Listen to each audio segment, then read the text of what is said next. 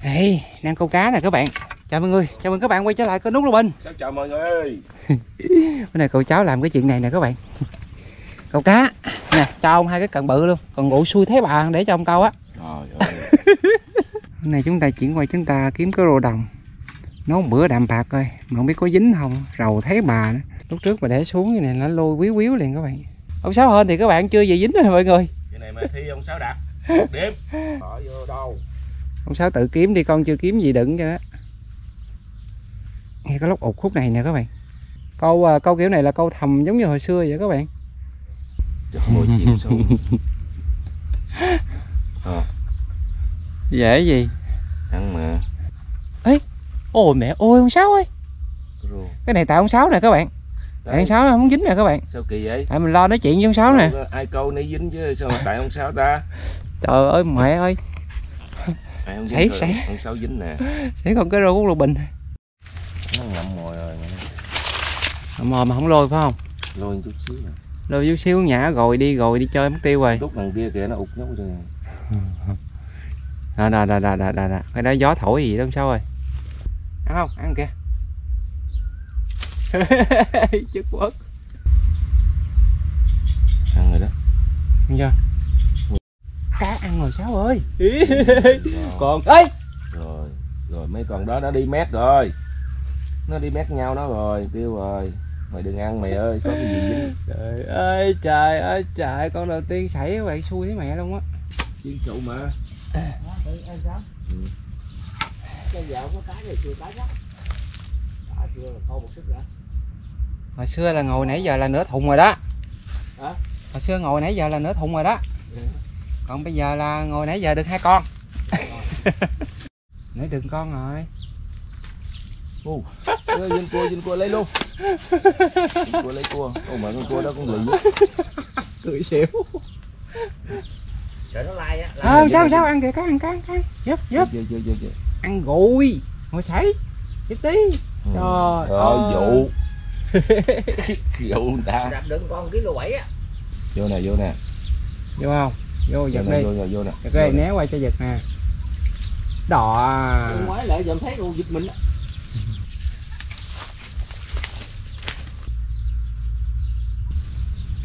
Là đi xa mà dính. Ở chỗ làm biến quá.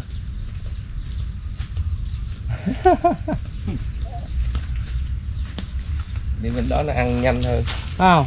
Rồi con cũng đi luôn. Đó. Lụm nè. Có bự. Con bự không Sáu ơi. Có ăn luôn hả? Lụm con bự nha mọi người. Nè có Sáu ăn luôn nè. Hay các bạn. Được luôn. Ồ, ông Sáu ăn theo các bạn. Ăn lưỡi câu chứ ăn theo gì. Cái chỗ này lúc trước cậu cháu có thi câu lần rồi các bạn. Vô. Thôi đi lấy mồi, cái nãy quên đem mồi à.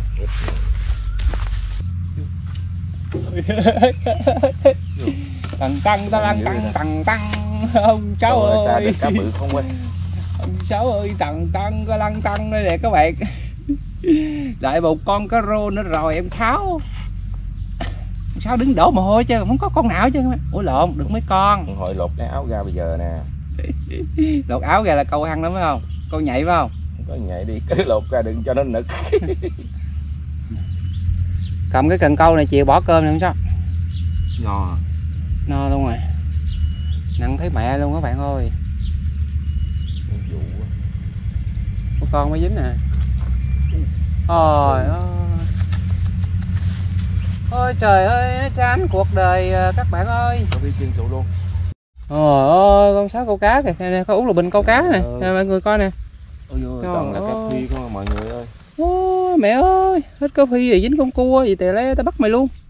Bây giờ lấy luôn cái gì? Nè, coi nè. Cua đồng. Phi cũng lấy luôn đi. Đầu lao bắt nó luôn Sáu ơi. Nhập luôn dính gì lấy cái đó. Đã câu rồi mà. Bữa nay cái số của Út Lục Bình sao câu cá mà dính toàn là cua không các bạn. Cua đậu. Cua tái me luôn sao? Tái me tái luôn. ăn sao giật cũng được. Ôi ôi mày ơi, Cái gì á? con cá nhỏ nhỏ ông Sáu ơi, mệt quá. Không có quân ông Sáu ơi. Đi về nhà ông Sáu vậy. Ở đây không có lý rồi. Đây nãy giờ ngồi cậu cháu ngồi chắc chừng 2 tiếng à. Chết mẹ ông Sáu ơi, tới công chuyện đó rồi. Bây giờ thì chạy ra chợ ông Sáu, ra cái khu của anh hai ngoài kia câu được có mấy con cá rô rồi mọi người. Nên là cậu cháu về đây câu mưa ông Sáu. Câu ông Sáu thì khả thi hơn các bạn. Bữa nay là món ruộng món đồng nha. Nó được con nào xào con thấy, không thôi là cá kho bẹt. Corona hỏi nha. Ê. Chó ông Sáu và ông Sáu còn nhát nữa, Hồ Chí Minh các bạn. Cái trái là không gài có cho ai nữa chưa? Chưa. Nè, chín tới thúi nữa hết trơn đó nè. Để mình dò trái chín cho các bạn xem nè, chín nè. Đã chưa, đã chưa? Đó, mảng cầu sữa. Đây, mời các bạn nha, ăn miếng đã. Em 6 câu đi các bạn. Ngồi đây mình ăn miếng đã.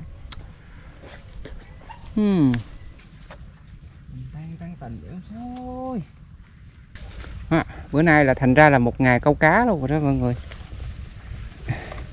Năm xưa còn có con cá để thi thố, còn năm nay thì thôi rồi lượm ơi. Ôi dính con sao dính nè. Con cá rô. Sáu vô con cá rô các bạn. Rô nè. Được chừng 20 con này mình đủ ăn rồi ha. Dạ. Phải ăn hột vịt. Xin em hãy nhớ đường về ao xưa, ca tình ca nghĩa nàng ơi. Ông Sáu len lén là ông Sáu bất liền con rồi mọi người. Không biết có bắt con cá ở đâu tóm vô không biết. Bắt ở đâu mà bắt, đứng ở đây trơn đây không thấy. Nghi nghi quá, mỗi lần mình không để ý rồi ông Sáu dính con mọi người. Nghi bắt con cá xong rồi tóm vô. Tóm xong kịp. Tóm xong cái la làng lên, ơ dính con cá rồi các bạn ơi. Làm là sự thật không có giả dối đâu. Dính 2 con cá tai tượng đi. Con đủ rồi, con không quẹt đủ rồi mà nó còn không dính nữa.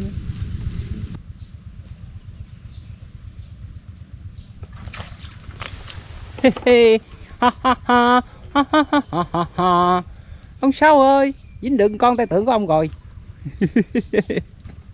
Phải hả bưởi. Rồi, nhiêu đây được các bạn.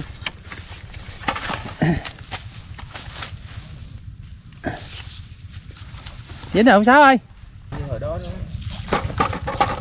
Cái thiên nhiên con dính với cá ông con dính hết á. Con dính mà chậm rị theo. Mình sẽ câu thêm con nữa nha các bạn.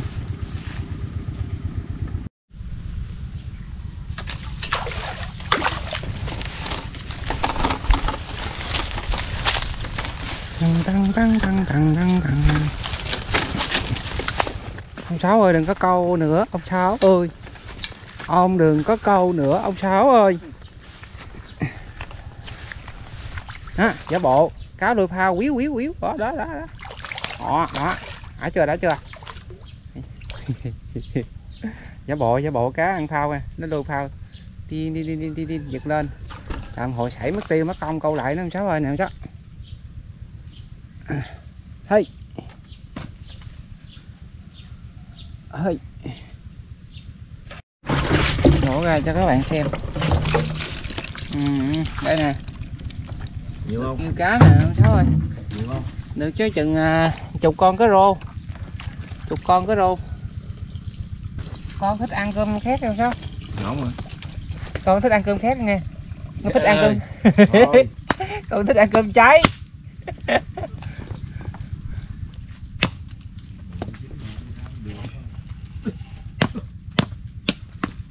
Người ta ở dùng nước mặn người ta câu cua, mình ở miệng nước ngọt câu cua luôn Sáu.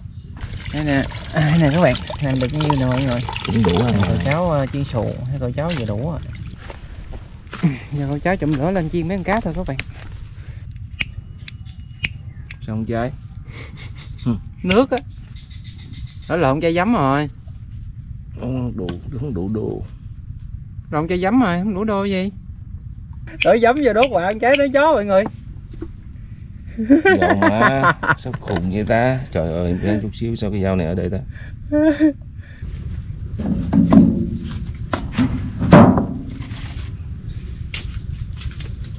bị ít mối đi câu.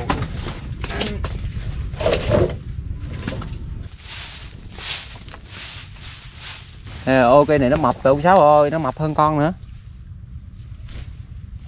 Cậu cháu đi kiếm mớ rau để chấm nước mắm các bạn, ăn kèm cái chiên xù. Thấy tượng là tay voi á mọi người, cái này cuốn lại là bá cháy là mình ghét. Được hết rồi, lá này Mà mình ghét ăn nó hơi đắng đắng rồi. được Rồi quá trời quá trời. đó, Ăn thoải mái đi. lá cách thì mùa này hết rồi. Ô trời, còn lật thôi chứ. Vô cái tượng vườn rau ao cá ăn sữa ăn xưa đó, bây giờ con cá nó lên lớn đó mọi người.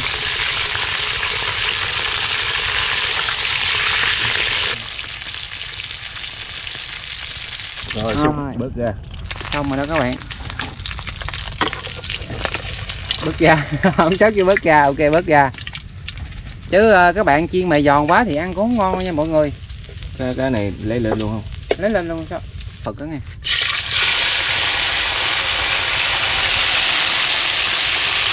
Có hai con cua đồng.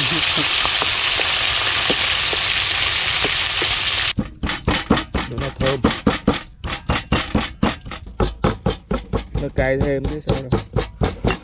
Nghe chúng cái đã lắm á. Nó chúng cái đắng nhạy dựng luôn. Thì nó được một mâm rồi đó. Một mâm rồi đó mọi người. Chứ ăn đầy đủ luôn. Rồi bye bye anh Sáu, tạm biệt nha. Hẹn mai gặp lại. Làm đi đi.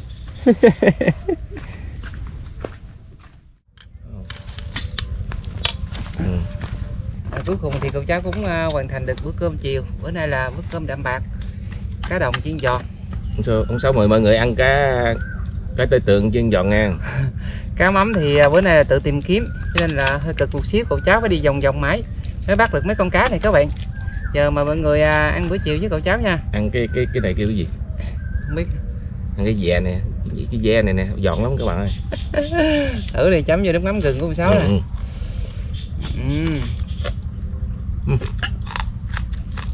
Giòn chưa? Ăn từ từ chứ sợ nó đâm. Cũng giòn rồi sao? Trương á sợ nó trả thù mình. Đây nè, nó giòn hết à. Có đuôi cá nè. Gói đi coi. Gói rau đi coi ngon không? Rau ông Sáu là sạch 100%. Không có miếng thuốc nữa. Rồi cái này phải gói thịt chứ gói xương bị bại nhai vô ruột luôn. Rồi ông Sáu cho mình cơm cháy nè các bạn. Cá nó nhỏ nên nó có chưa có thịt được nhiều nhưng mà cũng ngọt ha. Cái tự nhiên á. Cái này nuôi mà cũng giống như tự nhiên vậy, mình đâu có cho ăn. Đâu có cho ăn đâu. Mang tiếng nuôi. Mời mọi người ăn làm một cuốn ngang.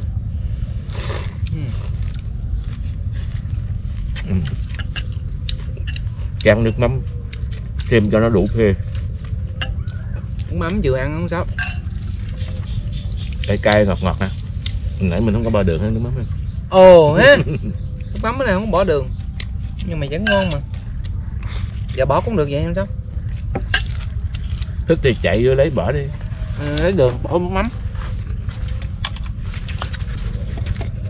Ăn vậy mà ngon á. Đó. Chứ mua thịt đồ nhiều, thịt cá rồi nhiều, ăn ngán quá. Ăn vậy mà cảm giác thấy ngon phải không? Dạ. Thì nó nhỏ nhỏ này ăn nó ngon, còn nó bự quá là ăn không nổi. Nó hình như nó không có ngon bằng con cá nhỏ này đâu các bạn.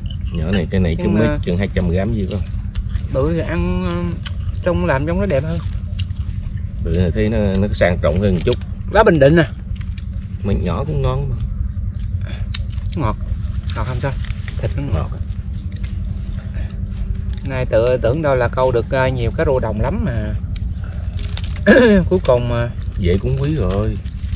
được có mấy con à. Là mùa sau là hết có cá rô đồng nữa câu rồi. Có câu với kinh á. Chứ không nhiều, không chắc ăn như bằng mình câu trên ruộng. Vô. Rau nhiều cho nó bổ vào mặt các bạn.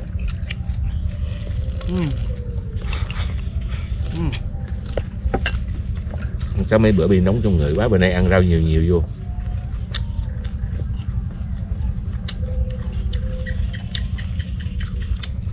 Bự quá. Thăn này là thăn sâu nữa nữa gì cay à? Bự quá. Bự quá ha. Ừ. Nuốt vô khỏi không?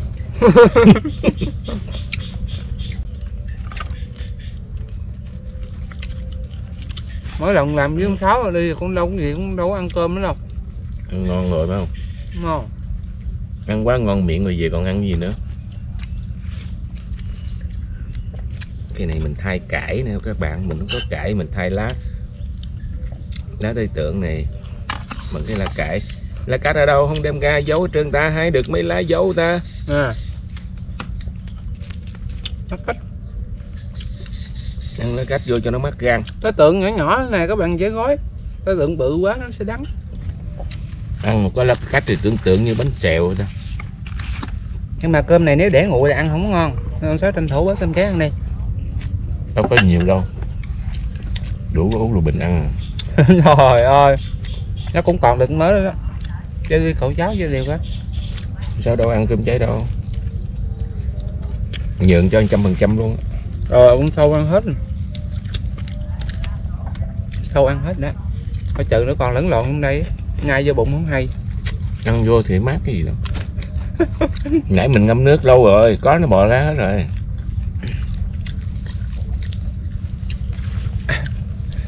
Thịt sâu chấm nước mắm gừng.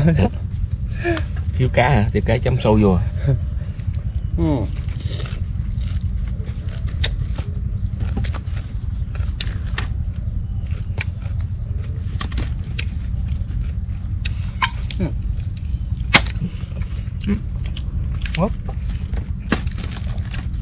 Rồi cũng ngon chứ mà.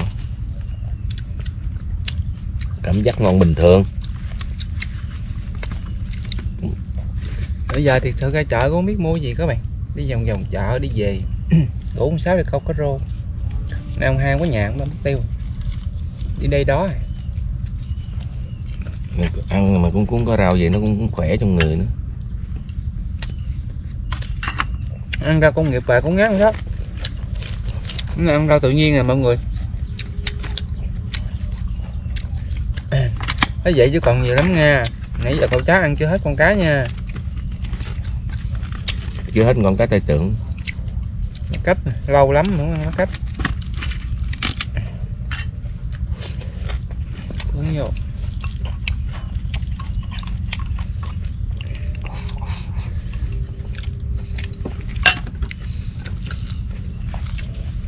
Ăn rau nhiều vô. Nó có cái này cũng thơm thơm rồi, phải đủ nhiều loại rau thì cũng ngon ha. Dạ. Ăn rau mạnh cho nó. Bữa này là làm sao bữa nay cảm thấy ăn rau ngon quá. Ăn rau mà có vụ ăn rau lành mạnh. Kẹp gừng chứ sao? Đổ gừng vô.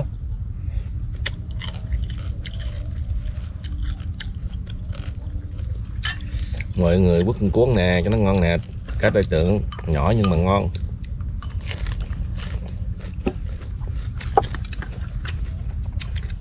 Con nhỏ mà ngon. Ở Sài Gòn có cái quán rẻ và ngon. Con cua mà tự nhiên câu dính. Ông nội mẹ ơi, con không dám ăn sợ đau bụng. Ông Sáu cắn một cái cho mọi người xem cho đã không Sáu. Để Chấm vô Sáu. Chấm vô. ai thích ăn cua ăn với sao nha. Cua đồng. Có bệnh ăn đau bụng là. Mà không giòn nó béo ui. Giòn rụng lắm không? Nó béo từ dậu hay gì mà nó béo. Con nhớ hồi lâu lắm rồi con có làm một cái video mà con ăn cua đồng chiên giòn. Ăn xong tối hôm đó con làm con lết. Không mà ai thiếu canxi ăn cái này vô đáp ứng nè. Cái con dư canxi à? Nhà bỏ cơm, tắm rửa xong là vô buồn ngủ. Ăn cái này nó no mấy tiếng đồng hồ. Đó.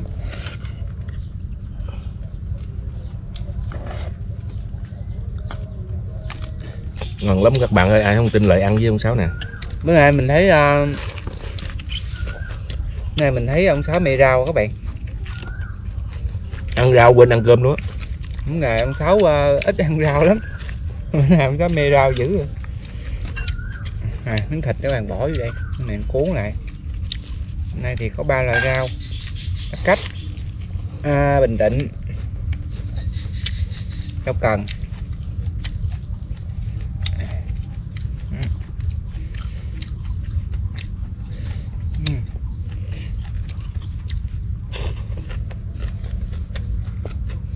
Không có Bình đợi chiều nay ông Sáu chắc làm biến ăn nữa. Không có Bình ăn cơm ngon phải không? Không ăn luôn, ăn cơm ngon. Đói thì uống ly sữa. Ông Sáu uống sữa mà ông Sáu không đói. Hay. Sữa bệnh trứng vịt vô nữa còn gì đói.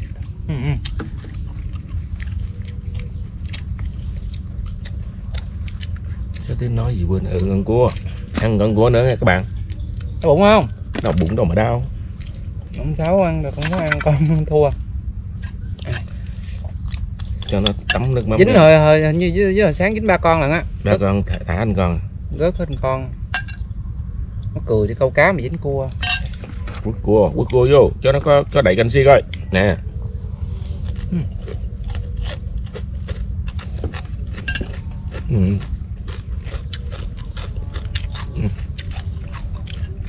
Nó giòn cháy. Giòn đụm. Cái này cá này mà cỡ chừng 700-800 gram ha. Dạ. Đỡ. Vừa được rồi. Con này nó cũng hơi bị nhỏ. Ăn phí. Ăn cũng được. Cái đô đồng, ai khui cái đô đồng. Lúc nãy giờ ăn cái tai tượng chỉ có ăn cái đô đồng nữa. Sao quất hết 2 con rồi. Cái đô đồng á hả? Cuốn á. Thịt cái đô đồng cũng ngọt không sao. Ngọt mà, cá nào cũng ngọt hết đó. Bữa nay là cơm canh đạm bạc. Rất là ngon. Rất là phê, rất là phiêu. Cái cách của ông Sáu nè.